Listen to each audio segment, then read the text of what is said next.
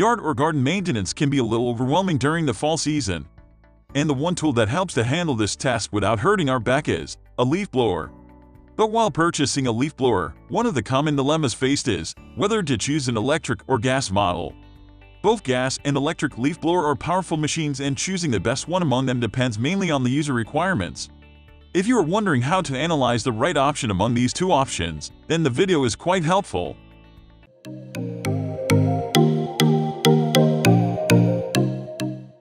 Electric leaf blower. Electric leaf blowers offer a great alternative for gas blowers. Because they emit no pollutants, they are environmentally friendly.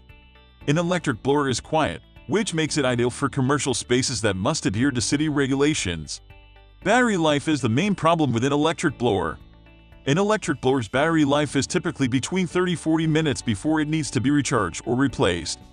This is an issue for large properties and cleaning during heavy leaf fall season. While they are less expensive than a gas blower but require more batteries to clean large properties, this can quickly add up. The maintenance time is cut short by the time it takes to recharge or change batteries. An electric leaf blower may be the best, and perhaps the only, option in certain cases. Gas leaf blower. Gas blowers are the best way to clear a parking area of excessive leaf litter. These provide the best power and can last for the entire day. This is crucial when dealing with commercial-sized properties. Gas blowers are quick and efficient. However, gas leaf blowers have their limitations. Gas leaf blowers are heavier than the electric models. Additionally, they require fuel maintenance. Gas blowers can also make a lot of noise, which could be a problem for neighbors' homes. In many cases, a gas blower may limit your ability to clean at certain hours. Companies may also face city regulations that prohibit the use of gas-powered blowers. Many cities in the Bay Area have banned gas blowers because of noise and environmental concerns.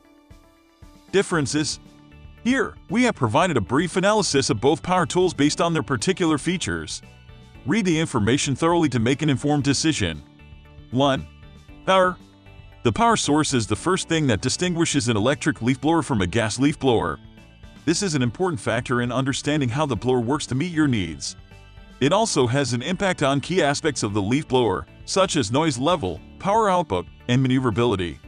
Gas blowers are the power winners, and that's a good thing. Because they are more powerful than electric leaf blowers, this is why. The power of cordless leaf blowers is limited. Cordless leaf blowers are more powerful than corded counterparts. Their power is not limited by the outlet's power rating. 2. Level blowing field. Before we go into the differences, it is important to remember that electric and gas leaf blowers perform almost identically. This holds true for standard handheld models that are suitable for most homeowners. Gas is the only choice for those who need the power and control of a backpack blower. Today's leaf blowers offer a vacuum and mulch functions in addition to blowing. This is available on both electric and gas models, but only on handheld versions. 3. Easy movement. It's not necessary to spoil the ending, but gas blowers are known for their maneuverability. This can be a huge advantage depending on how big your yard is and how many trees are needed. An extension cord is required to keep electric blowers in range. This limits your reach to 100 feet from the nearest electrical outlet. Although there are cordless leaf blowers available, they don't have the power to clean driveways or hard surfaces. 4. Weight. In this instance, electric leaf blowers are the best. The corded models are up to 4.8 pounds. This model is lighter than the cordless.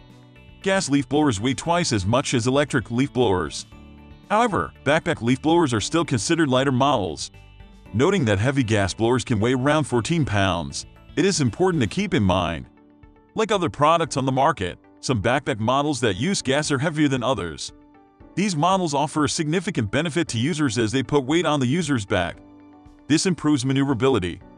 Although electric leaf blowers may be lighter than traditional leaf blowers, they can still be used with limited mobility.